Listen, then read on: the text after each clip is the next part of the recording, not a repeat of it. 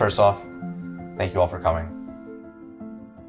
I know we all went our separate ways, but I'm glad we can come back together again like this, and it feels like we picked up right where we left off. I just want you to know how much I love you, and I hope you all know how much you mean to me. Merry Christmas. Merry Christmas! You know, it's really good to have you back in town.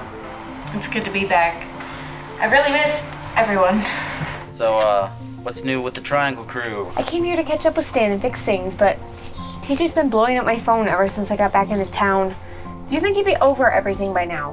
Why are we walking on eggshells here anyway? Because you won't let shit go! I'm over it! Sarah's over it! Everyone is fucking over it except for you! Shit. Yeah.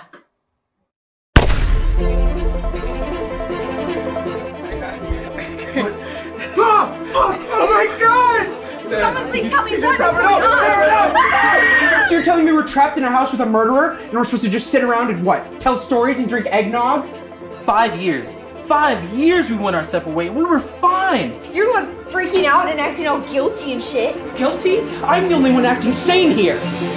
You've been by my side through it all. I don't want to die for these people. You're acting like they don't love you too. They are your family too.